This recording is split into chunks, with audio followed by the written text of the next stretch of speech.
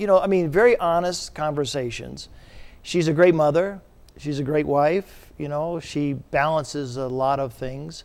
She was very disappointed I wasn't here in the States on Mother's Day. Seguramente, claro. That was a serious conversation. Why aren't you here? Sí, seguro. But she's really been very supportive. She's very supportive of Zri, the company. Sí, claro. And we both use the products every day. She loves the products. I love the products. But she's very supportive of everything I do. Qué lindo. Almost everything I do. Bueno, vamos a ver la siguiente fotografía. Oh, well, these are the boys. Sí, oh, sí. Wow, yeah, they're very special. They are really special. I told you about privileged, spoiled.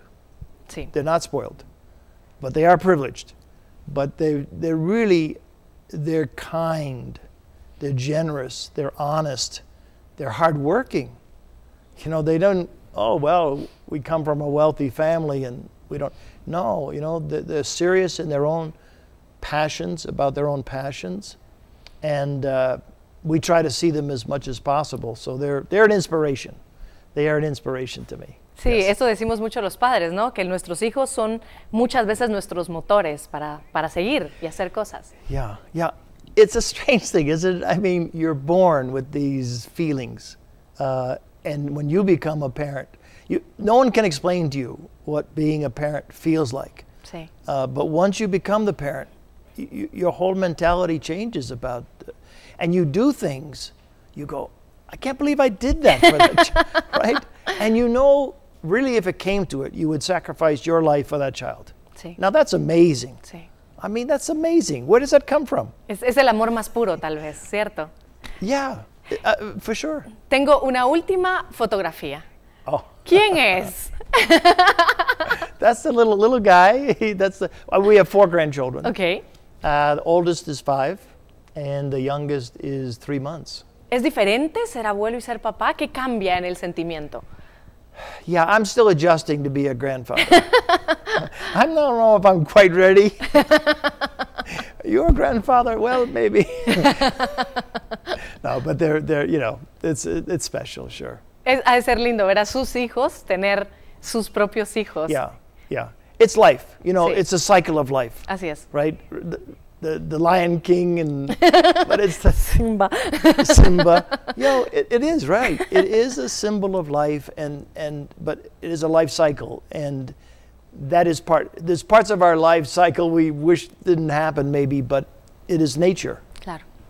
And so it's a nice part of nature. Bueno, último que quiero que nos platique un poco es el deporte, porque es algo que lo motiva mucho a usted. Very important to me. Sí. From the young age, I was very involved in sports. I was pretty good. ¿Qué jugaba? ¿Qué deporte hacía? I played in the U.S., I played American football. Ajá. I was a competitive swimmer. I played American baseball. I later became one of the owners of the Chicago White Sox. Sí. And used to go spring training with them and work out with the team. But really exercise of almost all kinds. Now these days, golf. Well, why golf? Because a friend of mine used to say, I used to hate to play golf because it took so much time. Now I love to play golf because it takes so much time. It depends on where you are in life, Claro. But the knees, the shoulders, the elbows, they don't work as well as they used to. So you can't go play football, you can't go play soccer, So now golf is a very good sport. But I do a lot of exercise, Sí. maybe 5 days a week. Okay. With some meditation and some yoga and so forth. Yeah. Qué bueno. Tenemos que irnos a otra pausa comercial. Nos queda un bloque nada más, se nos va el tiempo volando. Bill Farley está con nosotros. Vamos a la pausa rápido y volvemos. Con margarinas Cremi, todo sabe mejor. Presenta. Y la frase de esta noche, amigos, es de Robert Kiyosaki y dice: el fracaso derrota a los perdedores e inspira a los ganadores. Con margarinas Cremi, todo sabe mejor. Con margarinas Cremi, todo sabe mejor. Presentó.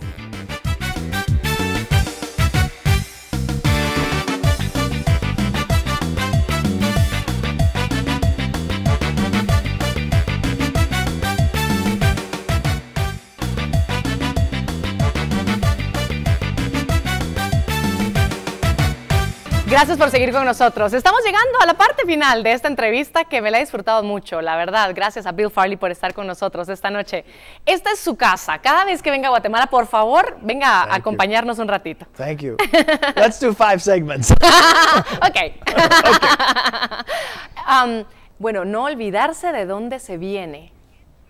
A través de, sabemos que hace donaciones, que está pendiente de su escuela incluso.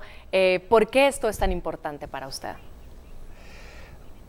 Well, it's just something I think everyone should be doing, and I don't think it's a religious thing for me, although I was raised, I was raised Catholic, but I think there's a rule, which is do unto others as you would want them to do to you, respect others, and it just seems to be part of me. I mean, I don't really know where it comes from. Maybe it comes from parents.